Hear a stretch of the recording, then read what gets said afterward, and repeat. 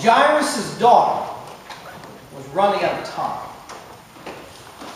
Now, we've told this story so many times that we've lost some of the drama of it. Jesus is always crossing the sea by some boat or another, healing people. And it's easy to lose track of the side characters like Jairus who haven't heard this story for 100 generations. Jairus' daughter was running out of time. And this leader of the synagogue is out of options. So he turns to a traveling teacher with a reputation for healing. When he saw him, Jairus fell at his feet and begged him repeatedly, "My little daughter is at the point of death.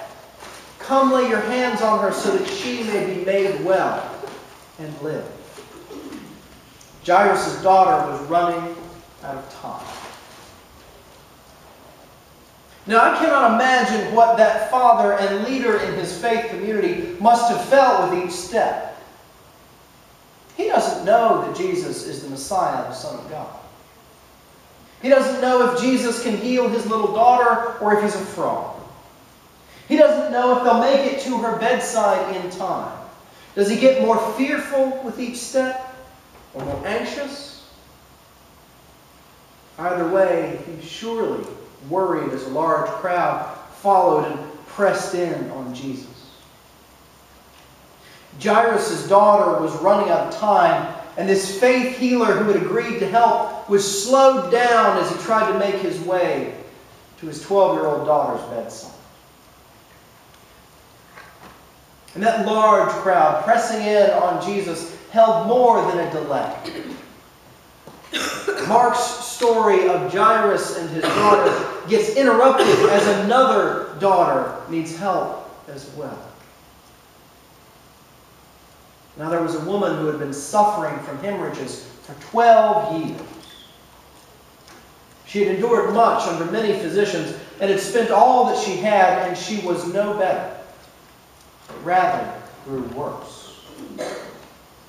And this kind of ailment made her unclean. She was unwelcome in worship and unwelcome in her community. She couldn't worship, and anyone she touched could not worship until they had purified themselves as well. And after 12 years of suffering and exclusion, she had learned that pleading would not get her very far. Jairus may have Jesus' attention, but she has a plan. She plans to sneak in with the crowd and to grab a piece of her healing, trusting that the merest contact with Jesus' clothes will be enough to save her from her suffering. When I was in seminary, we studied this passage in my preaching class.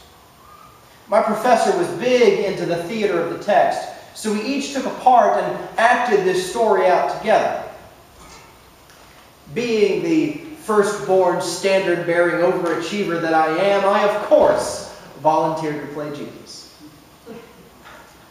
And Dr. Anna Carter Florence, without hesitation, cast me as the woman who'd been suffering from hemorrhages. My friend Simone was cast as Jesus. We took our places with most of the class naturally crowding around Simone and me desperately trying to break through and catch just the hem of her shirt sleeve. And when she felt my tug, she immediately turned around in the crowd and said, "Who touched my clothes?" Simone's piercing gaze in that moment was inescapable. The whole shuffling and shoving group of us instantly halted. No crowd would have been able to hide me from that question. I'm confident that Jesus did not know who touched his clothes when he asked the question. Mark's Jesus is very human and not the all-knowing poetic preacher we meet, say, in the Gospel of John. He was immediately aware that power had gone forth from him, but he did not know into whom. The woman does, though.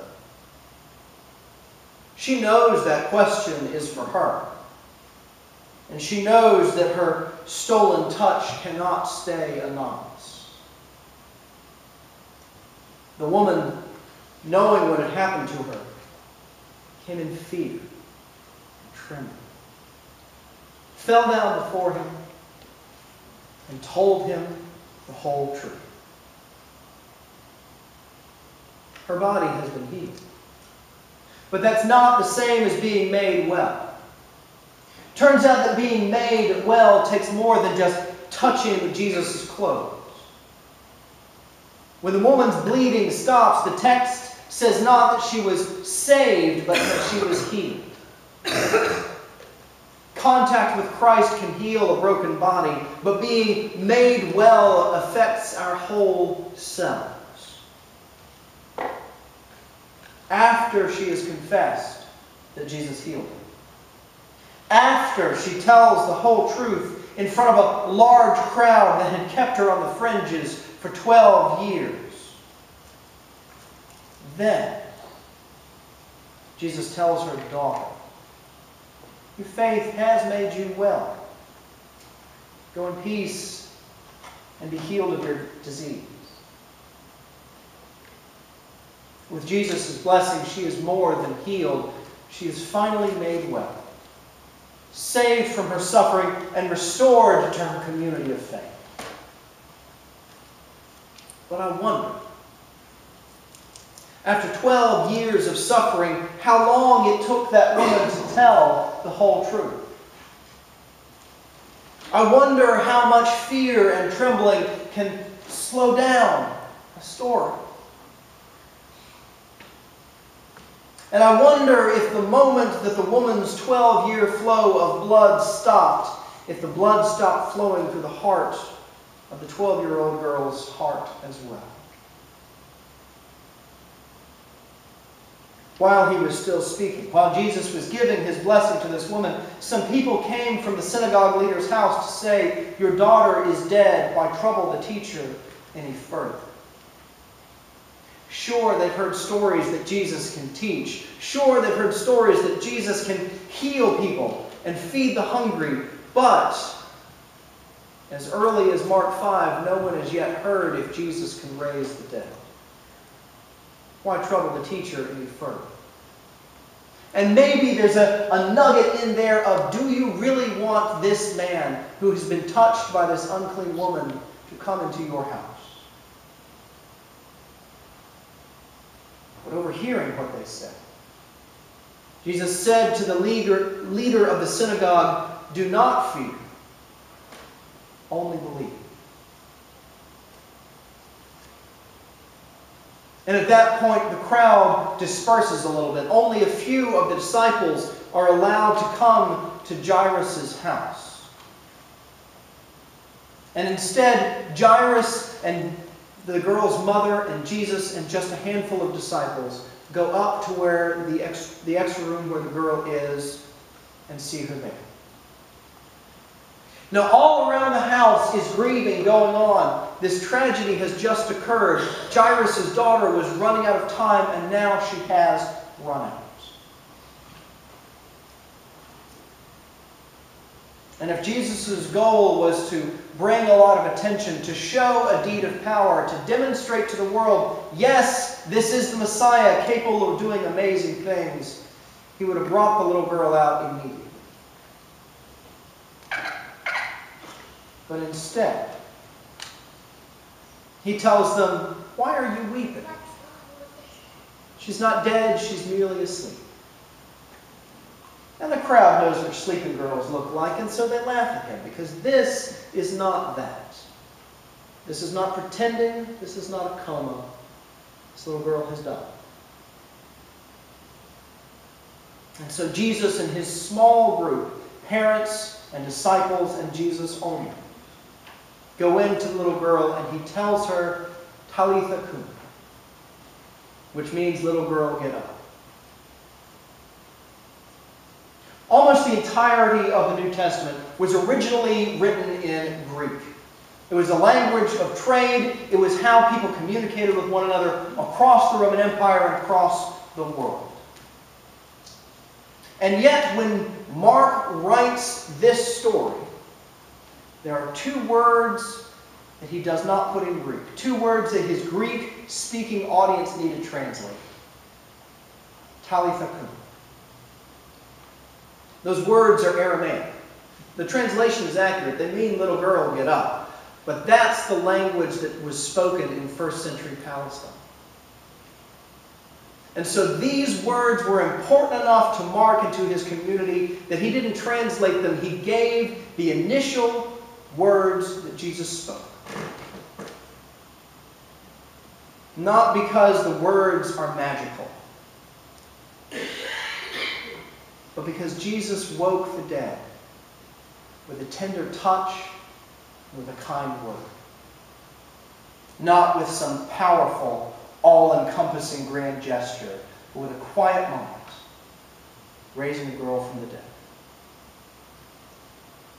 At that point, Jesus tells them not to say anything, as though rumors of a little girl who was dead and now is walking around will not spread. Jesus tells them to give her something to eat, showing that her body still needs care. Jesus tells them to tell no one, because he doesn't want to be known as the great healer. He wants his healing to be understood in light of the cross and resurrection that are to come, many chapters from now. But he also does the healing, so that those who saw it and those who hear the stories in days, weeks, generations to come will not fear, but will believe. There's a lot to fear in the world right now. Wars, rumors of wars, economic forces, trade disputes, unruly rulers, dwindling finances, declining health. And our fear can find its focus almost anywhere.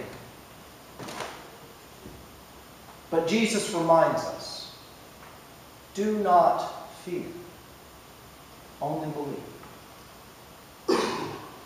And just as faith made the woman well, and just as faith made Jairus continue to try, even after his time had run out, faith can sustain us through whatever we are called to do.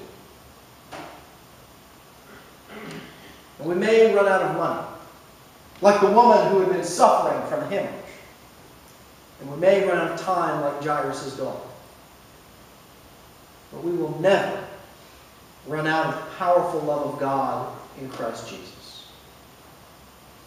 Christ's powerful love has ransomed us from our captivity to sin and death. Christ's powerful love has healed our wounded souls. Christ's powerful love has restored us to right relationship with the Lord our God. Christ's powerful love has forgiven all our debts and empowered us to sing praises to our heavenly King until the end of the age. Therefore, let us get up, like the little girl, and tell our whole truth, like the woman who was healed. Let us spread the good news of the powerful love of Jesus Christ and praise our everlasting King. Alleluia. Amen.